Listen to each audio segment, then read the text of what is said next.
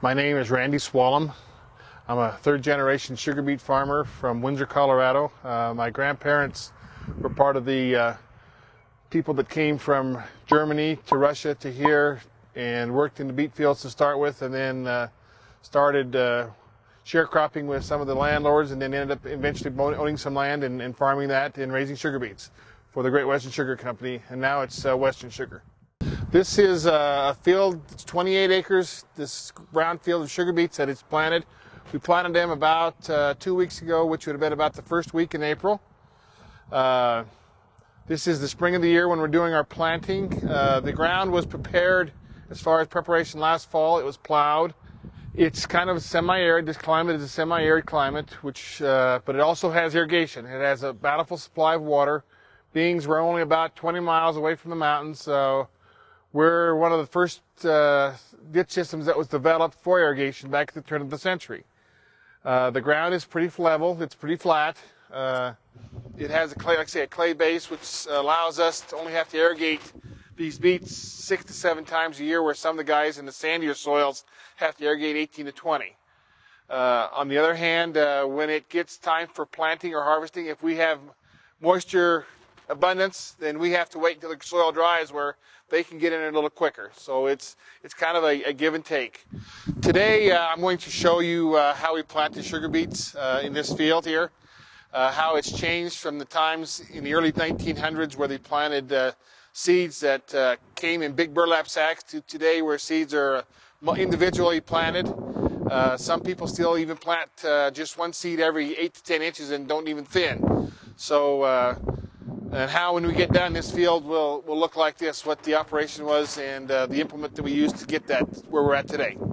See how Mother Nature, through the freezing and the thawing process, has turned this into a nice, small, fine particles of dirt, where last fall we had clods probably the size of my fist to keep it from blowing. So we leave the clods up on top, and then Mother Nature comes in there and freezes them out, so then by the springtime we have a nice small particle firm soil that we can plant the sugar beets in, because sugar beet seed is very, very small. And now we're going to go over to the farm shop, and I'm going to show you how the planter operates and what seed looks like. Today we're going to talk about the planting operation of the sugar beets. This is a 6-row planter that we use to plant our sugar beets every year. I wanted to show you what sugar beet seed looks like.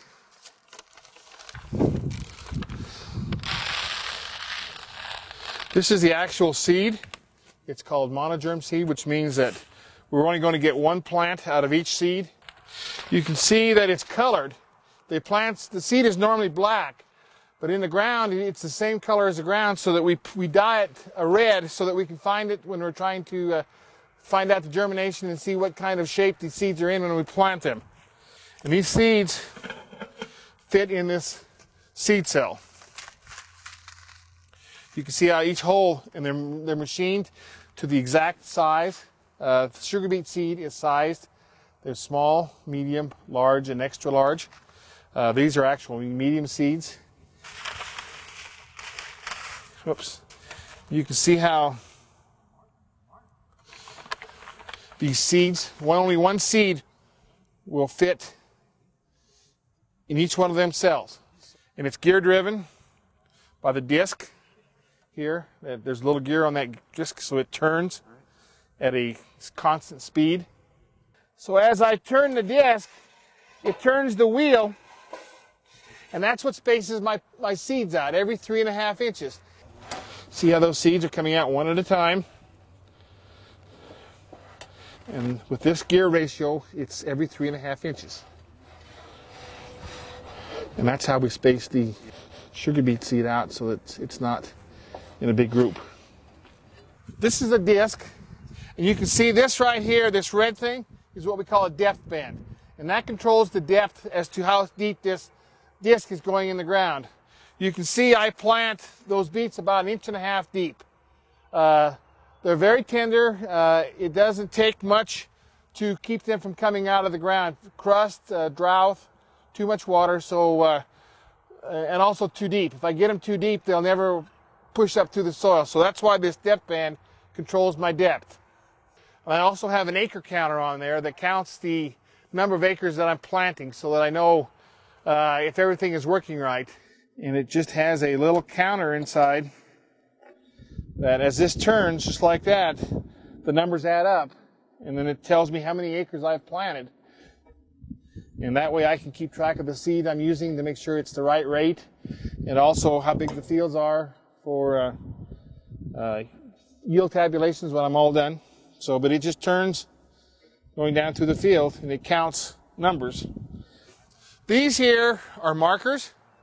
They allow me, when I come back to plant, when I turn around and come back to the field, to plant exactly the right width from this row to the next row. We call that the guess row. If I wouldn't have these markers, they would vary, and then I would have problems. They could overlap or be wide where the weeds could grow up. So these are the markers that mark the field, so when I come back to plant the next round, I have a mark to plant by.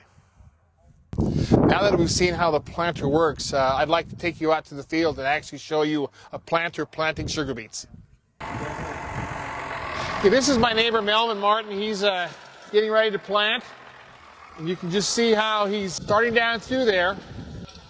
You see how the wheels are driving the cells that put the seed in the ground. Planting is not a fast operation. It's very slow because you want it very precise. You can see how the seeds are planted in the ground. They're spaced out. And you can see that's why we color them. I told you how they color them so we can find them. If that was black, we'd have a hard time finding that seed. But you can see how one seed is placed about every 7.5 inches. I think the average family consumes about 100 pounds of sugar per year. And that comes from sugar beets and also sugar cane. If we don't take care of the farming operations today in the United States, we'd have to be dependent on foreign countries just like we are right now for oil. And we don't want that to happen. So that it is important to remember that most of the food and fiber that is consumed in the United States is homegrown. It's very safe. It's plentiful, and like I say, we have to maintain the family farms and also the farming operations in the United States.